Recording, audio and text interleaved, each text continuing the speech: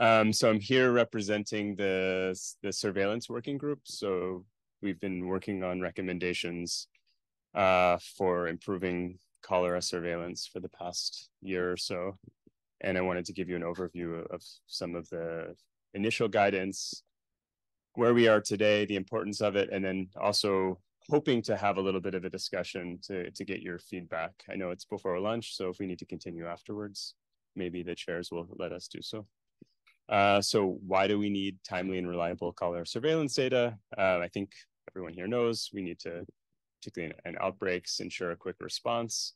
We also need it more on the medium to long term to think about long-term planning with national cholera plans, et cetera, and then tracking our progress. So even today, looking at CFRs that Philippe presented, if you don't have comparable data today, yesterday, and tomorrow, it's pretty hard to say whether you're doing better or worse.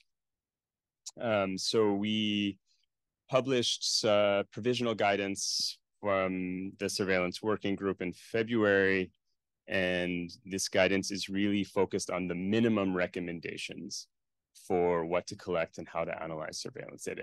We recognize that there are a lot more data to collect, and many countries choose to do so, but really this is kind of setting the minimum bar for what you really need to achieve these objectives. So we really see this as a cycle going from data collection to analyses to dissemination, then actually operationalizing, and then going again as you have more and more cholera seasons or outbreaks. To refresh folks' memory, if you haven't seen the provisional guidance, we still have this kind of two-pronged definition for a suspected case, where in the absence of a probable or confirmed cholera outbreak, anyone with acute watery diarrhea, severe dehydration, who is 2 years old or greater is considered a suspected cholera case, or someone who dies from AWD with no other known causes. The idea of having this age limit and needing severe dehydration is to have a bit more specificity in the case definitions. We know there are other reasons why people will have acute watery diarrhea, particularly in young kids, and we want to minimize these false alerts unless there's really cholera there. But once cholera is confirmed, or a probable outbreak, which we can discuss later, we consider anyone who is an acute watery diarrhea case to be a suspected cholera case. And we think of surveillance as happening in two distinct areas, as presented today already from Nigeria and from Mozambique, in health facilities and in the community. So it's really a two-pronged approach to surveillance. So we define health facilities in these guidelines as basically anywhere that cholera cases seek care, public, private, NGOs, faith-based organizations. This doesn't include pharmacies, which I think in some places may be kind of at the border between health facilities and not. And we recommend collection of the standard case-based data are really age, sex, location, some data on symptom onset time and symptoms, whether they're an inpatient or outpatient, dehydration level, and their outcome. And we consider three types of outcomes: alive, died at health facility, and dead on arrival. Obviously, there's transfer and other things that are subsets of these, but these are the three main outcomes that we care about when thinking about people's survival. And also laboratory information. So not only positive, negative, but even as we saw in, I think, Nigeria's line list, they have separate columns for RDT, for culture, et cetera. And so really saying what tests were performed and what the outcomes were. And then in community-based surveillance, it's a little bit lighter. The recommendation is to collect cases and deaths by age group, so under 2 and 2 and above, and whether they refer to health facility or not. And cholera community cholera deaths are those deaths that occur in the community, and that includes on the way to health facilities. And so I think this is maybe the most important slide. Well, one of the most important slides. It's very simple, but there's a lot of heterogeneity in how cholera deaths are reported through countries. And the recommendation is to stay simple and to report facility deaths as anyone who dies in the facility. So if you die 5 minutes after arriving, you're a facility death. If you die 2 days after arriving, like we saw in Uvira, you're also a facility death. We recognize that the attribution of blame of why someone died may differ between someone who dies a minute after and 2 days later, but to have some standard definitions is really important. And then if someone arrives at a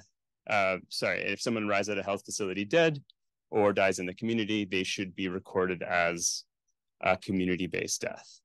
And one of the big recommendations is not only do we record them separately, but we also analyze them separately. And so mixing the two can lead to some misleading results.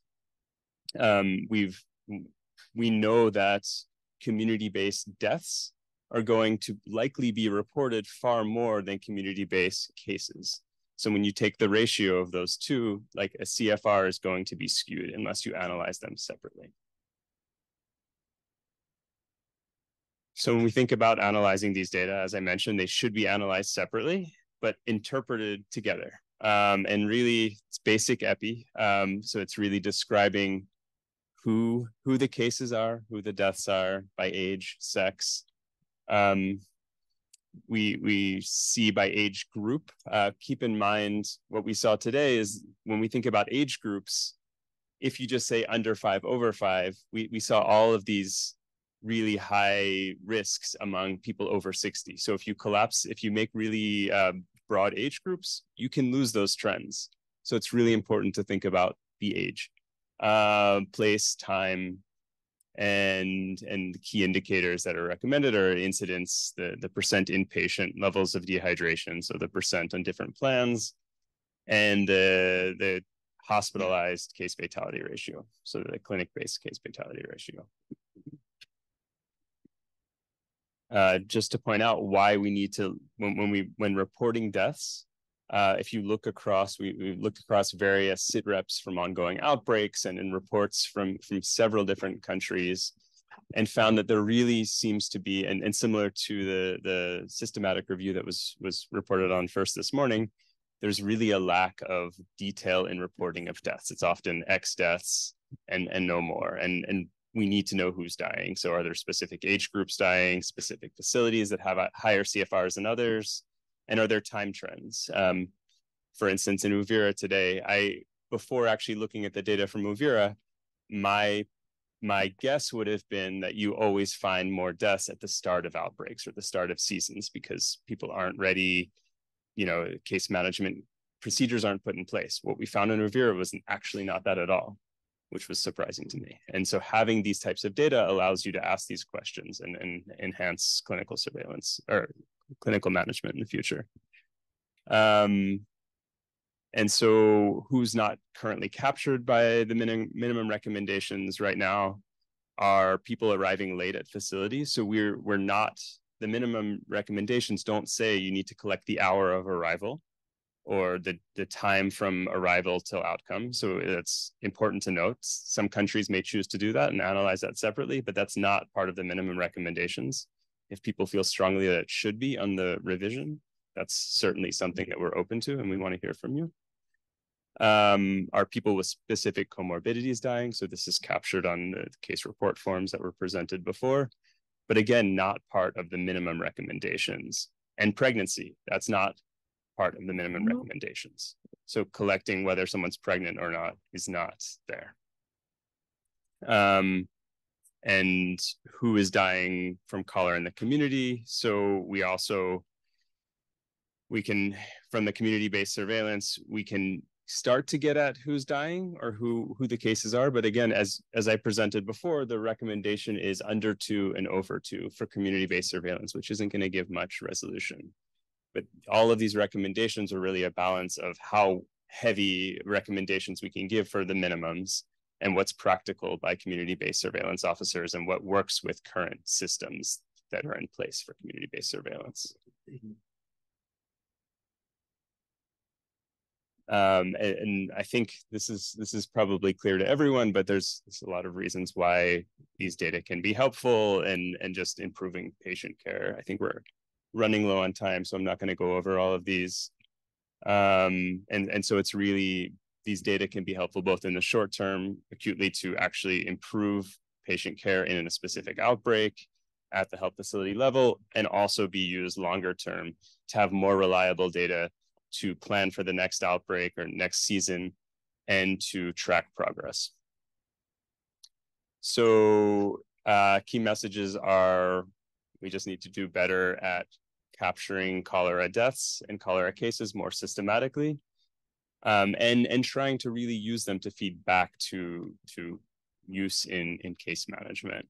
And we're hoping that with the new update from the February 2023 recommendations, that we can do a better job in reflecting the needs of the case management community to make sure that we have data to improve patient care. So thank you, and that is it.